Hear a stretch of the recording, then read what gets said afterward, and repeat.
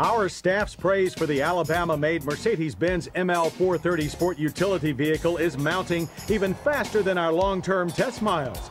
Comments in the logbook attest to the ML's secure handling on twisty roads. The ride is generally admired, although it is firm compared to the other new sport ute in our fleet, the Jeep Grand Cherokee. Both vehicles have their fans for long trips, but the ML430 seats seem to get more comfortable the longer you sit in them. On the downside, we've noticed a bit of hesitation when accelerating or when the ML drops into passing gear. Also, having the CD changer in the rear cargo bay is a pain. But overall, we find the ML430 very solid with superior build quality. It's obvious that Mercedes has made great strides in improving build quality since the first ML330 rolled off the assembly line 2 years ago.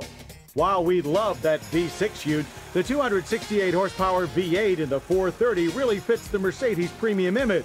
The 5-speed automatic is virtually seamless, and the fully automatic 4-wheel drive system reacts to low friction a lot faster than a driver can. Unlike most SUVs that use some form of locking differential to control wheel spin, the ML uses electronic traction control. The system adjusts both brake and throttle to control power until traction is restored. After 4,411 miles, the story on fuel economy is also gripping.